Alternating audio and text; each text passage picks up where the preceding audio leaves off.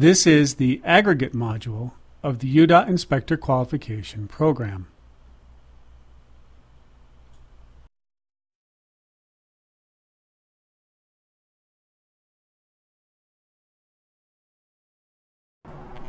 Before heading into the field, the inspector must make sure he has all the tools necessary to complete the testing and inspection. This includes a string line, a tape measure, a sampling shovel, a sampling container, a sledgehammer, a number 4 sieve, a nuclear density gauge with plate and rod, a random number generator, and a measuring wheel.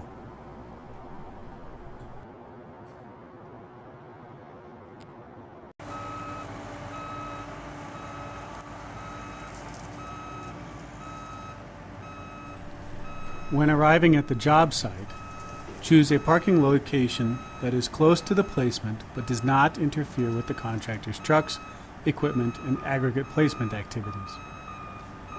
Be especially cautious of vehicles traveling in the reverse direction.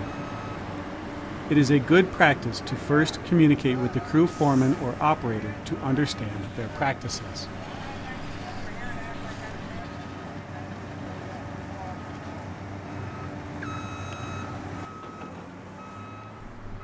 Sampling is based on AASHTO T2. Sampling frequencies for aggregates vary based on material type and location.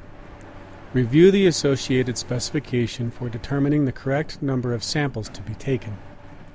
Determine random locations using a computer, calculator, or other random generator device.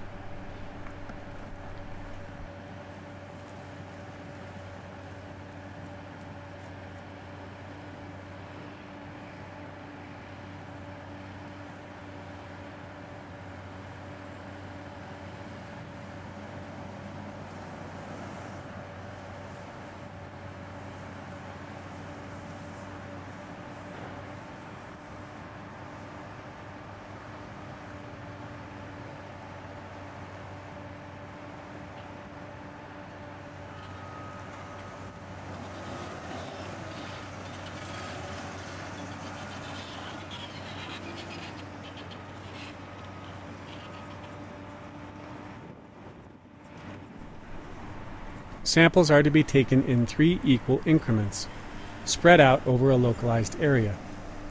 Remove the material full depth and to be careful to avoid including the underlying layer. Place the material from all 3 increments into a bucket or container for delivery to the testing lab.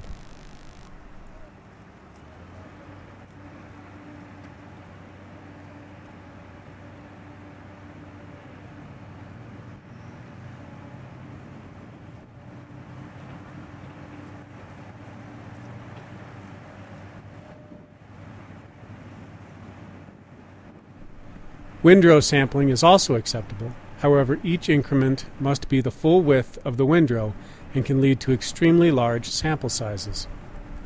Stockpiles sampled on the grade also require 3 increments, and the increments must come from the top, middle, and bottom portions.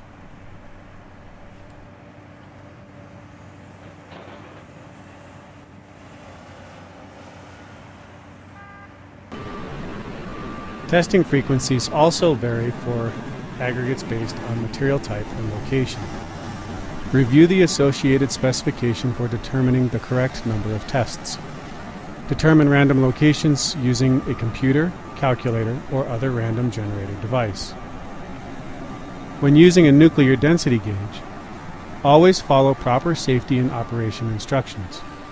Selected test sites should be relatively smooth and flat and meet the following conditions: at least 30 feet away from other sources of radioactivity, at least 10 feet away from large objects, and the site should be at least 6 inches away from any vertical projection unless the gauge is corrected for trench wall effect. When preparing to test for density, make sure the test location is flat and that any surface voids are filled with fine aggregate. Use the number 4 sieve to remove larger rocks when adding fines to the surface. Limit the depth of fines to approximately 1/8 inch or 3 millimeters.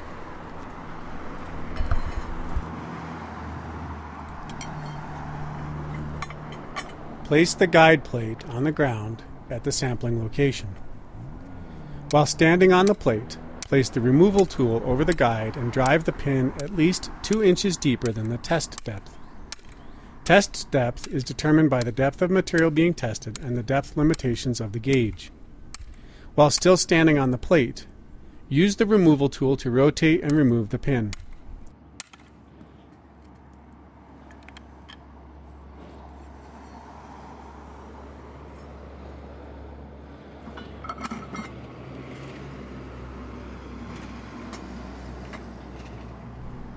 Using the footprint of the plate as a guide, place the nuclear density gauge in the same location as the plate and insert the rod into the hole by pulling the trigger and pushing down.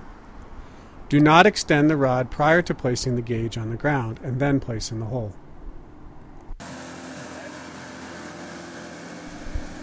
Enter the appropriate proctor into the machine and run the density test using 2 1-minute tests, with the second test rotated either 90 or 180 degrees from the first test.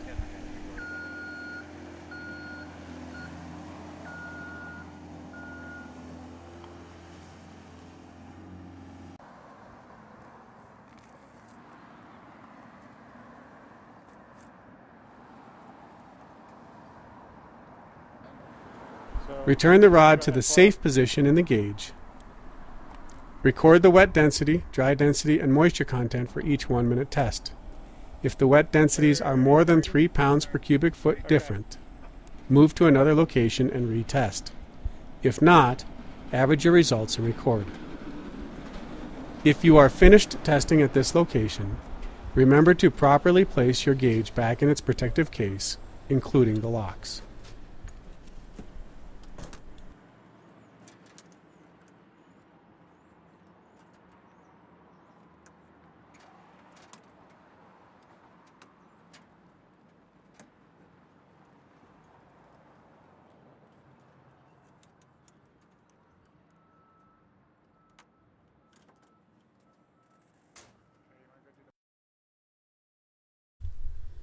There are times when the inspector will need to verify surface profiles prior to allowing placement of additional materials on top. String lining is a quick and easy way to verify the profile of the grade. Using survey hubs, lath, or other set height objects, establish a string line that is equal in height above both sides of the grade. Using a tape measure, measure the depth to grade from the string line every couple of feet, making note of any areas that are too high or too low based on allowed tolerances in the specifications. Repeat this effort every 50 to 100 feet. Mark the out-of-specification areas on the grade using marking paint.